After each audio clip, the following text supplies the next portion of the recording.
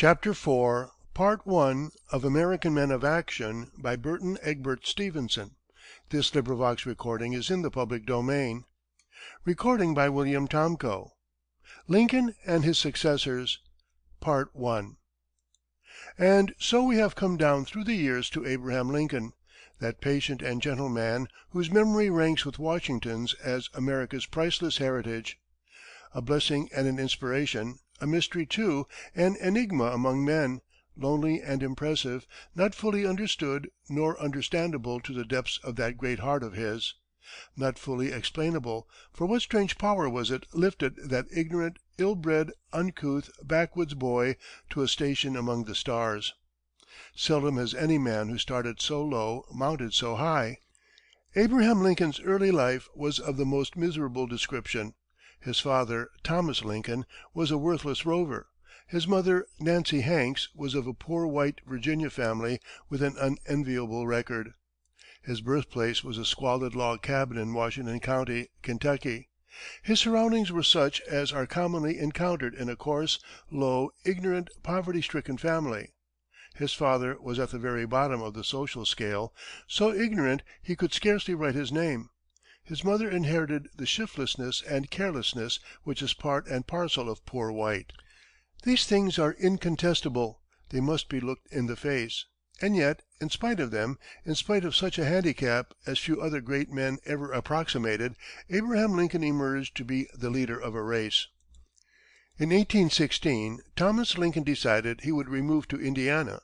Abraham was at that time 7 years old, and for a year after the removal, the family lived in what was called a half-faced camp, 14 feet square, that is to say, a covered shed of 3 sides, the fourth side being open to the weather.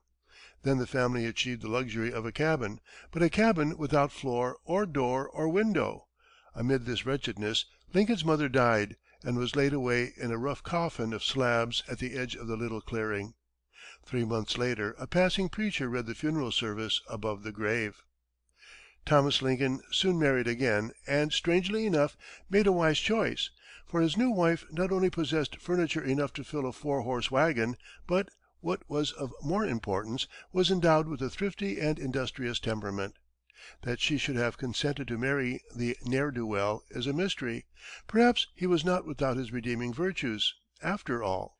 She made him put a floor and windows in his cabin, and she was a better mother to his children than their real one had ever been. For the first time, young Abraham got some idea of the comforts and decencies of life, and, as his stepmother put it, began to look a little human. He was not an attractive object, even at best, for he was lanky and clumsy, with great hands and feet, and a skin permanently wrinkled and shriveled. By the time he was 17, he was 6 feet tall, and he soon added 2 more inches to his stature. Needless to say, his clothes never caught up with him, but were always too small. His schooling was of the most meager description. In fact, in his whole life, he went to school less than 1 year. Yet there soon awakened within the boy a trace of unusual spirit. He actually liked to read. He saw few books, but such as he could lay his hands on, he read over and over. That one fact alone set him apart at once from the other boys of his class. To them, reading was an irksome labor. All this reading had its effect. He acquired a vocabulary. That is to say, instead of the few hundred words which were all the other boys knew by which to express their thoughts, he soon had twice as many. Besides that, he soon got a reputation as a wit and story-teller, and his command of words made him fond of speech-making. He resembled most boys in liking to "show off." He had learned, too, that there were comforts in the world which he need never look for in his father's house, and so, as soon as he was of age, he left that unattractive dwelling-place and struck out for himself, making a livelihood in various ways, by splitting rails, running a river boat, managing a store, enlisting for the Black Hawk War, doing anything, in a word, that came to hand and would serve to put a little money in his pocket. He came to know a great many people, and so, in 1832, he proclaimed himself a candidate for the state legislature for Sangamon County, Illinois, where he had made his home for some years. No doubt to most people his candidacy must have seemed in the nature of a joke, and though he stumped the country thoroughly and entertained the crowds with his stories and flashes of wit, he was defeated at the polls. That episode ended, he returned to storekeeping, but he had come to see that the law was the surest road to political preferment, and so he spent such leisure as he had in study, and in 1836 was admitted to the bar. As has been remarked before, the requirements for admission were anything but prohibitory, most lawyers sharing the oft quoted opinion of Patrick Henry that the only way to learn law was to practice it. Lincoln decided to establish himself at Springfield, opening an office there, and for the next 20 years practiced law with considerable success, riding from one court to another, and gradually extending his circle of acquaintances. He even became prosperous enough to marry, and in 1842, after a courtship of the most peculiar description, married a Miss Mary Todd, a young woman somewhat above him in social station, and possessed of a sharp tongue and uncertain temper which often tried him severely. It was inevitable, of course, that he should become interested again in politics, and he threw in his fortunes with the Whig party, serving 2 or 3 terms in the state legislature and one in Congress. All of this did much to temper and chasten his native coarseness and uncouthness, but he was still just an average lawyer and politician, with no evidence of greatness about him, and many evidences of commonness. Then, suddenly, in 1858, he stood forth as a national figure, in a contest with one of the most noteworthy men in public life, Stephen A. Douglas. Douglas was an aggressive, tireless, and brilliant political leader, the acknowledged head of the Democratic party, and had represented Illinois in the Senate for many years. He had a great ambition to be President, had missed the nomination in 1852 and 1856, but was determined to secure it in 1860, and was carefully building to that end. His term as Senator expired in 1858, and his reëlection seemed essential to his success. Of his reëlection he had no doubt, for Illinois had always been a Democratic state, though it was becoming somewhat divided in opinion. The southern part was largely pro slavery, but the northern part, including the rapidly growing city of Chicago, was inclined the other way. This division of opinion made Douglas's part an increasingly difficult one, for pro slave and anti slave sentiment were as irreconcilable as fire and water. Lincoln, meanwhile, had been active in the formation of the new Republican party in the state, had made a number of strong speeches, and on June 16, 1858, the Republican convention resolved that "Honorable Abraham Lincoln is our first and only choice for United States Senator to fill the vacancy about to be created by the expiration of Mr. Douglas's term of office." A month later, Lincoln challenged Douglas to a series of joint debates. Douglas at once accepted, never doubting his ability to overwhelm his obscure opponent, and the famous duel began, which was to rivet national attention and give Lincoln a national prominence. The challenge on Lincoln's part was a piece of superb generalship. In such a contest, he had everything to gain and nothing to lose. Whatever the result, the fact that he had crossed swords with so renowned a man as Stephen A. Douglas would give him a kind of reflected glory. But in addition to that, he had the better side of the question. His course was simple; he was seeking the support of anti slavery people.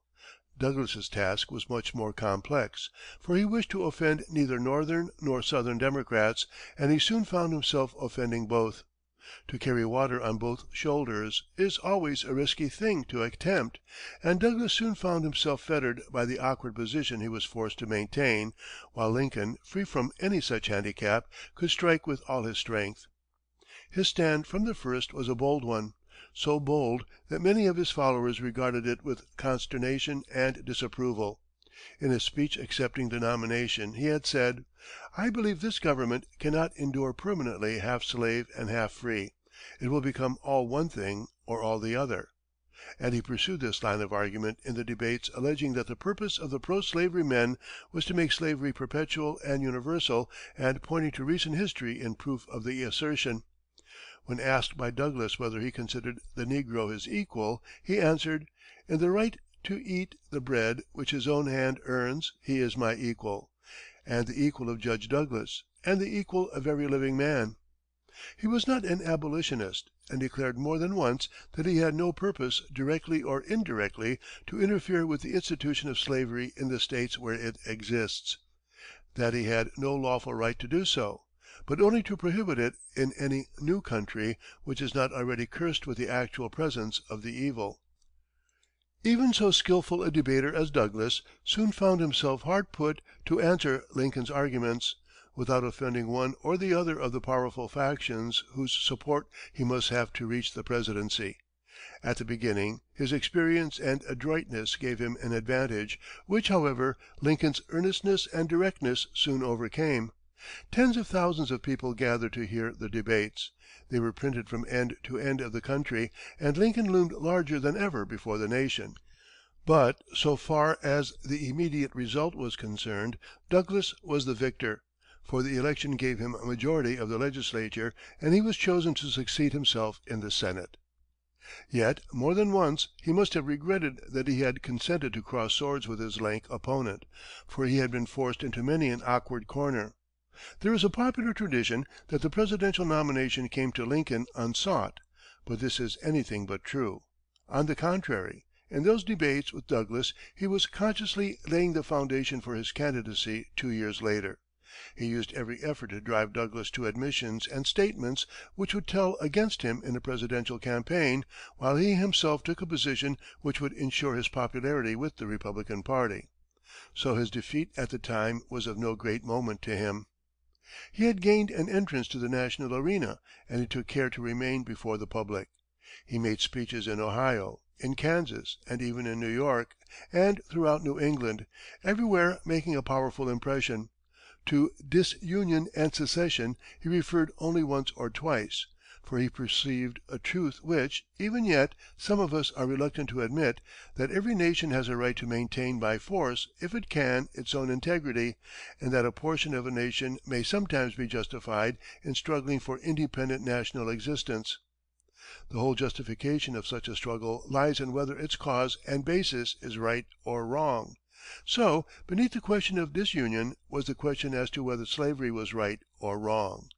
On this question, of course, Northern opinion was practically all one way, while even in the South there were many enemies of the institution. The world was outgrowing what was really a survival of the Dark Ages. When the campaign for the presidential nomination opened in the winter of 1859 1860, Lincoln was early in the field, and did everything possible to win support. He secured the Illinois delegates without difficulty, and when the national convention met at Chicago, in May, the contest soon narrowed down to one between Lincoln and William H. Seward. Let it be said at once that Seward deserved the nomination, if high service and party loyalty and distinguished ability counted for anything, and it looked for a time as though he were going to get it, for on the first ballot he received 71 more votes than Lincoln. But in the course of his public career, he had made enemies who were anxious for his defeat. His campaign managers were too confident or too clumsy to take advantage of opportunity. Lincoln's friends were busy, and by some expert trading, of which, be it said in justice to Lincoln, he himself was ignorant, succeeded in securing for him a majority of the votes on the third ballot. So blindly and almost by chance was the nomination secured of the one man fitted to meet the crisis. The only other event in American history to be compared with it in sheer wisdom was the selection of Washington to head the Revolutionary Army, a selection made primarily, not because of Washington's fitness for the task, but to heal sectional differences and win the support of the South to a war waged largely in the North. The nomination, so curiously made, was received with anything but enthusiasm by the country at large. "Honest Abe," the rail splitter, might appeal to some, but there was a general doubt whether, after all, rail splitting, however honorable in itself, was the best training for a president. However, the anti slavery feeling was a tie that bound together people of the most diverse opinions about other things, and a spirited canvass was made, greatly assisted by the final and suicidal split in the ranks of the Democracy, which placed in nomination two men: Lincoln's old antagonist, Stephen A. Douglas, representing the northern or "moderate" element of the party, and John C. Breckinridge of Kentucky, representing the southern or extreme pro slavery element. And this was just the corner into which Lincoln had hoped, all along, to drive his opponents. Had the party been united, he would have been hopelessly defeated, for in the election which followed, he received only a little more than one third of the popular vote; but this was sufficient to give him the Northern States, with 180 electoral votes. But let us remember that in 1860, Abraham Lincoln was the choice for President of very much less than half the people of the country. The succeeding 4 months witnessed the peculiar spectacle of the South leisurely completing its arrangements for secession, and perfecting its civil and military organization, while the North, under a discredited ruler of whom it could not rid itself until March 4th, was unable to make any counter preparation or to do anything to prevent the diversion of a large portion of the arms and munitions of the country into the Southern States. It gave the Southern leaders, too, opportunity to work upon the feelings of their people, more than half of whom in the fall of 1860 were opposed to disunion. It should not be forgotten that, however fully the South came afterwards to acquiesce in the policy of secession, it was, in its inception, a plan of the politicians, undertaken, to a great extent, for purposes of self aggrandizement. They controlled the conventions which, in every case except that of Texas, decided whether or not the state should secede. "We can make better terms out of the Union than in it," was a favorite argument, and many of them dreamed of the establishment of a great slave empire, in which they would play the leading parts. To the Southern leaders, then, the election of Lincoln was the striking of the appointed hour for rebellion. South Carolina led the way, declaring, on December 17, 1860, that the union now subsisting between South Carolina and other states, under the name of the United States of America, is hereby dissolved. Mississippi, Florida, Alabama, Georgia, Louisiana, and Texas followed. Opinion at the North was divided as to the proper course to follow. Horace Greeley, in the New York Tribune, said that the South had as good a right to secede from the Union as the colonies had to secede from Great Britain; and, as Greeley afterwards observed, the Tribune had plenty of company in these sentiments. Meanwhile, the Southern Confederacy had been formed, General Davis elected President, and steps taken at once for the organization of an army. Every one was waiting anxiously for the inauguration of the new President, waiting to see what his course would be. They were not left long in doubt. His inaugural address was earnest and direct. He said: "The union of these states is perpetual. No state upon its own mere motion can lawfully get out of the Union. I shall take care that the laws of the Union are faithfully executed in all the states." It was, in effect, a declaration of war, and was so received by the South. Whether or not it was the constitutional attitude need not concern us now. The story of Lincoln's life for the next 5 years is the story of the Civil War. How Lincoln grew and broadened in those fateful years, how he won men by his deep humanity, his complete understanding, his ready sympathy; how, once having undertaken the task of conquering rebellion, he never faltered nor turned back despite the awful sacrifices which the conflict demanded. All this has passed into the commonplaces of history. No man ever had a harder task, and no other man could have accomplished it so well. The emancipation of the slaves, which has loomed so large in history, was in reality merely an incident, a war measure, taken to weaken the enemy, and justifiable, perhaps, only on the grounds the preliminary proclamation, indeed, proposed to liberate the slaves only in such states as were in rebellion on the following 1st of January. Nor did emancipation create any great popular enthusiasm. The congressional elections which followed it showed a great reaction against anti slavery. The Democrats carried Ohio, Pennsylvania, New York, Illinois. For a time, the administration was fighting for its life, and won by an alarmingly small margin. Before the year had elapsed, however, there was a great reversal in public opinion, and at the succeeding election, Lincoln received 212 out of 233 electoral votes. The end of the Confederacy was by this time in sight. A month after his second inauguration, Richmond fell, and 5 days later, Lee surrendered his army to General Grant. Lincoln at once paid a visit to Richmond, and then returned to Washington for the last act of the drama.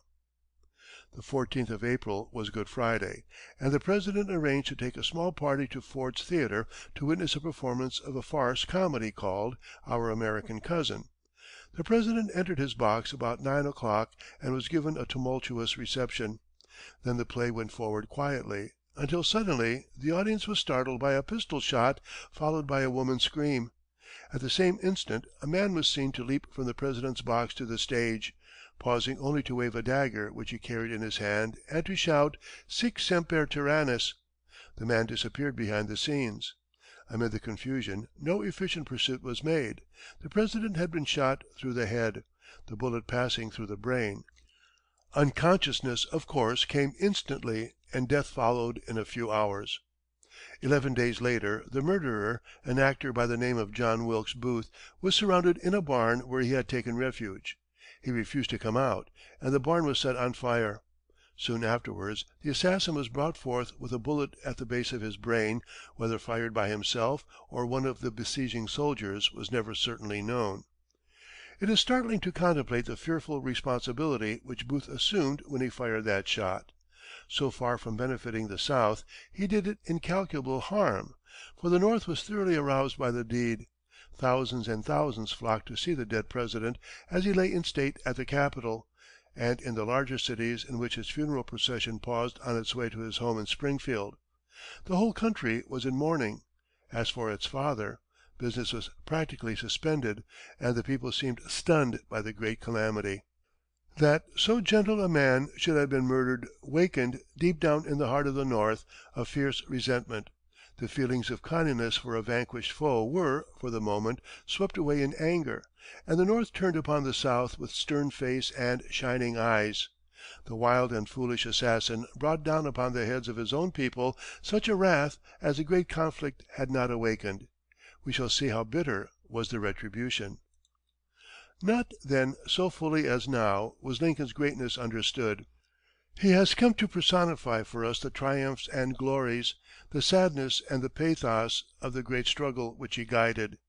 His final martyrdom seems almost a fitting crown for his achievements. It has, without doubt, done much to secure him the exalted niche which he occupies in the hearts of the American people, whom, in a way, he died to save. Had he lived through the troubled period of Reconstruction which followed, he might have emerged with a fame less clear and shining. And yet the hand which guided the country through 4 years of civil war was without doubt the one best fitted to save it from the misery and disgrace which lay in store for it. But speculations as to what might have been are vain and idle.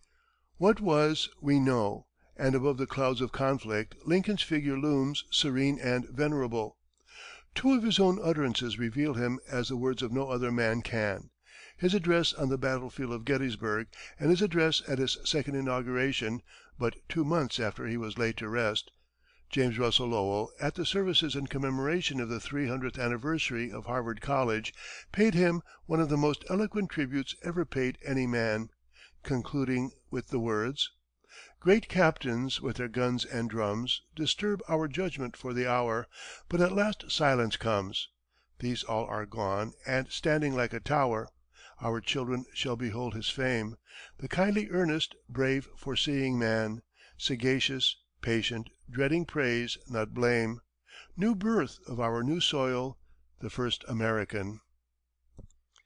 End of Chapter 4, Part 1. Recording by William Tomcho.